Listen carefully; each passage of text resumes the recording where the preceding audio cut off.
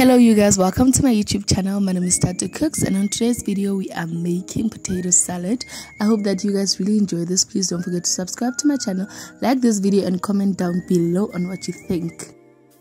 To make this delectable salad, we're going to need some chopped potatoes. Please know that I have removed the skins, some mayonnaise, some green, red and yellow pepper, some bacon. I'm going to chop it up later, some mixed herbs. You can use herbs of your choice, some eggs. I'm going to use 4 of them, sea salt and garlic salt, and lastly I'm going to use some black peppercorns.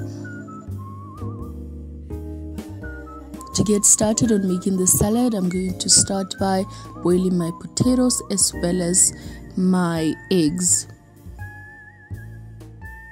Each process is going to take about 15 minutes each. Please know that I'm not going to boil my potatoes for long because we don't want them mushy and too soft.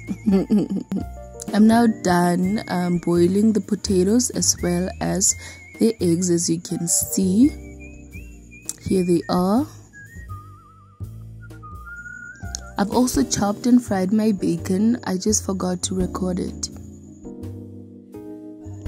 I'm now going to chop my boiled eggs into small pieces.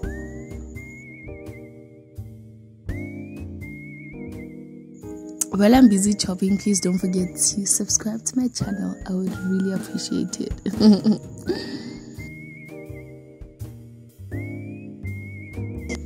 I am now done chopping, and this is how my eggs look. I'm going to put them aside and then continue by adding my potatoes, my soft potatoes, boiled potatoes I mean, into a big bowl, followed by these eggs which I've just chopped, then my peppers, followed by the bacon,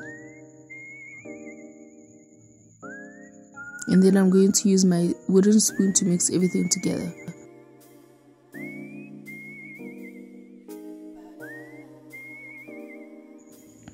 Once everything is mixed well, I'm going to add my black peppercorns, not a lot, just a bit of them, followed by my salt. I'm not going to use a lot of the salt because I'm also going to add some garlic salt into the potatoes.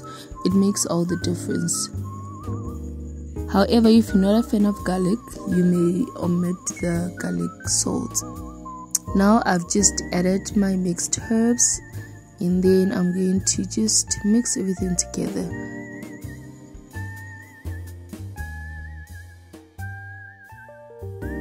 Once everything is mixed together, I'm going to add the Beyonce of this salad, which is the mayo.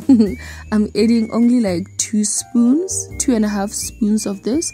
However, as the video progresses, you will see that I've added just half of a spoon because we want to have a generous amount of mayo, not too overwhelming, however enough.